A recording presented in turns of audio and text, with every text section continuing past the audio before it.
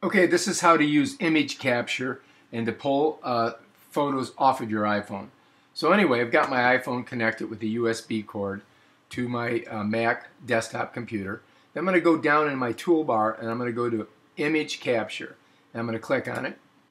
It's going to open up and I've got to unlock my phone. So what I've got to do is use my, code or my fingerprint thing to do that. Alright, so it opens up the window with all the photos, and in the left hand side is where you choose the destination that you want to put the photos.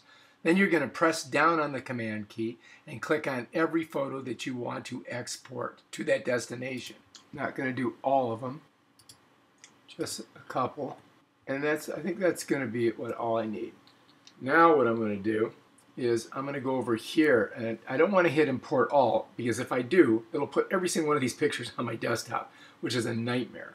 So I just want to import the ones that we selected, 15 out of 1600.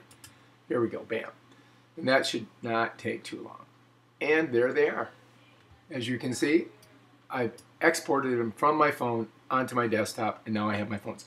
That's how you use image capture. If you like this video, subscribe to my channel and check out my other videos on how to use your iMac.